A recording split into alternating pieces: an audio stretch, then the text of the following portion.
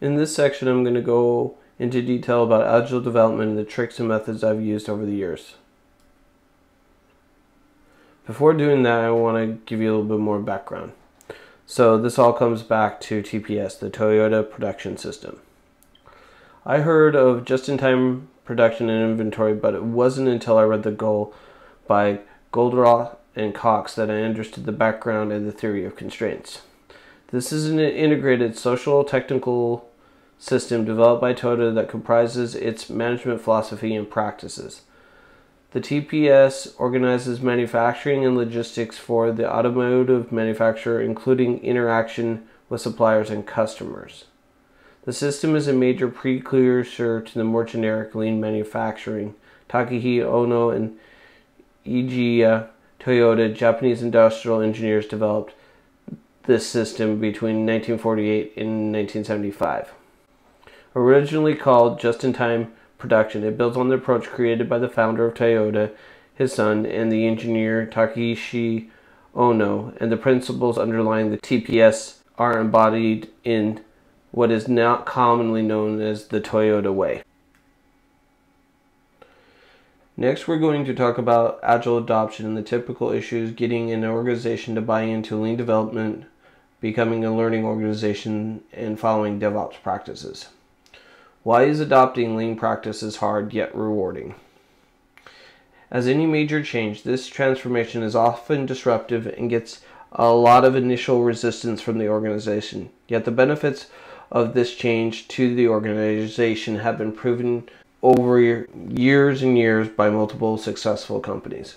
One reason this transformation is so hard is due to pressure from management to meet unrealistic deadlines and release dates that drive the quality of the product down and leave an immense amount of code debt. Truth is, it takes time and dedication to get this system down, so commitment to the process is essential. From my experience, the method is adopted best when management is trained in it first, i.e. the top-down approach.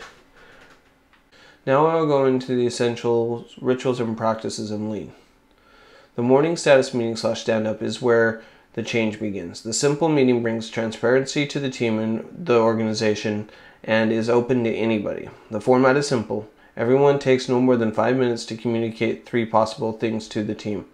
What did I do yesterday? What am I going to do today? Do I have any tasks blocked? This meeting helps everyone stay on the same page. It's important to note that this is strictly an informational meeting. If you need to discuss any particulars of what you or your team member is working on, it needs to be done after the meeting, involving only the affected team members. We don't want to waste anybody's time. Next, quarterly, monthly feature planning meetings.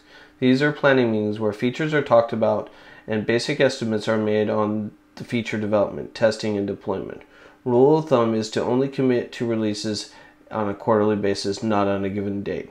This prevents marketing and other departments from committing to launch dates that cause the whole development cycle to be thrown into chaos, causing missed releases and looking foolish to customers. The last one is visualize your work in progress. This has to do with a core component called WIP. We'll go into that in a little bit more detail shortly.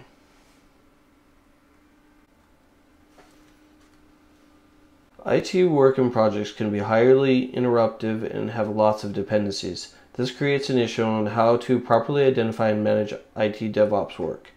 The Phoenix project teaches us how to categorize IT and DevOps tasks into 4 types of work. The lack of this insight plagued me for years.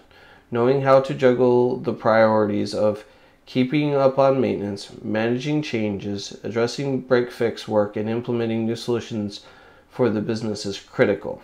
I've been using this for a number of years now, and it's changed my world and how I manage and prioritize my daily work. So let's go over them. The 4 types of work are business projects, IT projects, unplanned work, and changes.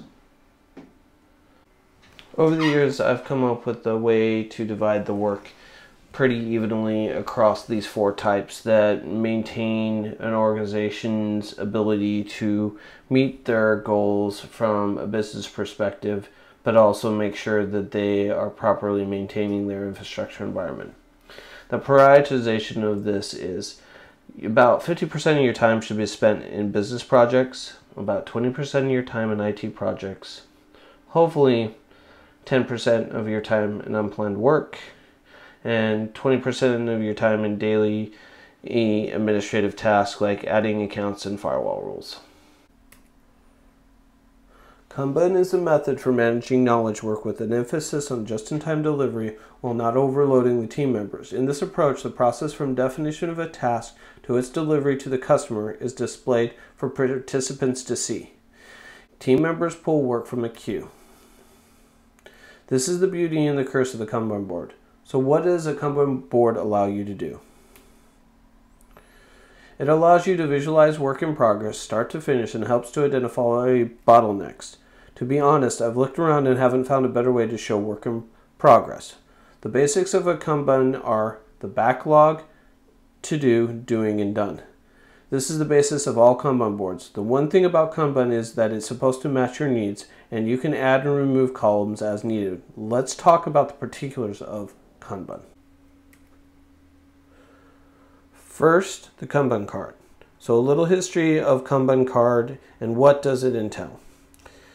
KanBan is a Japanese word for visual sign or card. In the late 1940s, Toyota line workers pioneered the use of physical KanBan cards to signal steps in their manufacturing process.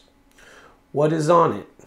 A unique identifier, an activity name, a rough estimate, and who's working on the card and a color. The card format works for DevOps and development, which will include the name of the task or a number, who's responsible for completing the task, a color to represent the type of work on a task, bug feature work or the 4 types of work, a legend on the side of the KanBan board to describe what the colors mean for your organization. Next, work in progress or WIP. This is the theory of constraints in practice. The underlying premise of the theory of constraints is that organizations can be measured and controlled by variations on 3 measures: throughput, operational expense, and inventory. Inventory is all the money that the system has invested in purchasing the things it intends to sell. Operational expense is all the money the system spends in order to turn inventory into throughput, and throughput is the rate at which a system generates money through sales. As a general rule, a single person can't have more than 2 things in progress. The idea is to focus on one thing until completion. However, in reality, things happen and you're blocked. Switching tasks is cognitively expensive. Studies have shown that the average person wastes 30% of their workday just by switching tasks. Thus, we try to work on one thing at a time and switch only when blocked. Next, swim lanes. A swim lane is a way of grouping and categorizing the tasks together on the KanBan board. For any team, prioritization and grouping of tasks is very important. The team needs to know which tasks are higher priority, have a clear distinction between features and departments to ensure that the work on the task is much more streamlined. You can choose to set up your swim lanes in a variety of different ways. One way is to represent issue priority. The further down in the rows you go, the lower the issue priority. Example, expedite, high, normal, etc. Another way is for user stories and features. Example, feature A, feature B, and feature C all having separate swim lanes. The third and most common is to divide tasks between departments. For example, development, design, admin, and operations. Next, the ops board explained. The flow across the ops board. After years of running ops teams and managing numerous KanBan boards, I've arrived at the most optimal way, in my opinion, to set up columns and swim lanes for DevOps. The flow across the ops board. So here are some of my tips and tricks. How cards come into the backlog. Business projects and other work are broken down into tasks. Then cards are created based on the 4 types of work. Next tip is how they get selected for work. At stand-up, from the backlog, they are selected based on business needs and priority. A healthy mix of work in progress is 50% business projects, 20% changes, and 20% IT projects, aka preventive maintenance, all in task and in process, leaving around 10% for break-fix work. WIP rules that work. 2 tasks are allowed per team member in progress at a time. Here is the ops board. As you can see, there is a to-do in queue. Let's go into the board in more detail by breaking down purposes of different columns. So the to-do is the backlog of all the tasks, all requests, and business projects broken down by task and placed in the to-do. The next column is the in queue. Queue holds the priorities tasks that need to be pulled next. These are prioritized at the beginning of a stand-up meeting before the teams go over their individual status. Note, this can be changed during the day in a dynamic way, and especially in the ever-changing world of DevOps and its priorities, how they switch hour to hour. Next is third-party block column. DevOps teams work on a lot of things that are dependent on other parties such as dev, business owners, vendors, and suppliers. Usually this would be put into a WIP column, but because DevOps gets blocked a lot, it's a lot more efficient to place them there until the dependency could be met. These tasks take priority over pulling new tasks into the queue, and you should still only have 2 active tasks in progress. In progress is self-explanatory. All tasks are in progress. Deployment is one of the unique ways ops work, is that a task is not done until it's signed off and accepted into production. Deployment isn't always the end of a project. Sometimes hotfixes, configuration changes are needed after the initial deployment to make things work in production. This is the reason for a deployment column. It catches a lot of the gray area around deployments, but still shows work in progress. Now let's talk about swim lanes. Swim lanes are used to break work across multiple teams, projects, or different priorities like fires and outages. To add transparency to the organization as a whole, however, they have a hidden issue. The issue with them is that it makes it harder to track tasks between the same project. Work can be passed through the same columns multiple times when passed between teams.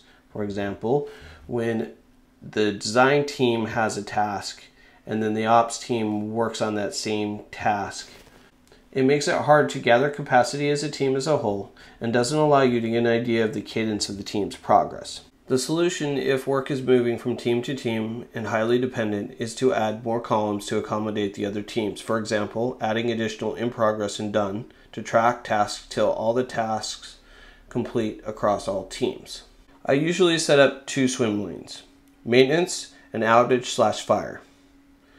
The maintenance tasks should be 20% of all projects in process. Maintenance is crucial as over time it saves us from the constant firefighting from smaller issues ballooning into bigger ones. You make the time investment ahead of time and schedule this work in advance. Make sure it's 20% of your time at least. If you run out of preventative projects, then research and implement extra capacity, scalability, and resiliency.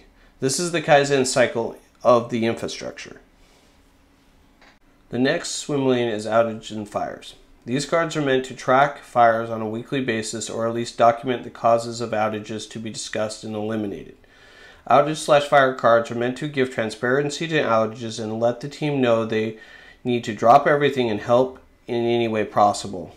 All hands on deck in these type of situations. It's important to note any fire outage task blocks all other tasks in progress.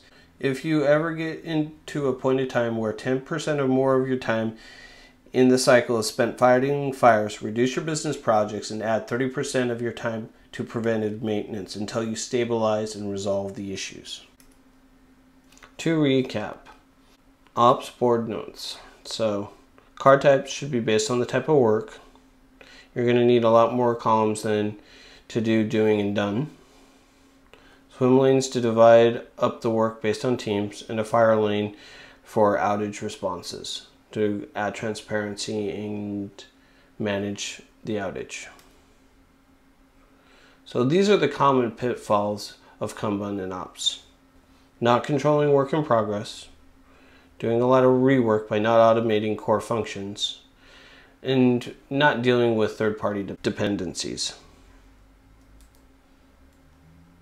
This brings us to the end. So What is KanBan good for? It's good for rapid development, works in highly disruptive environments where long-term planning is hard, preferred for IT and ops because of its agility and ability to adapt.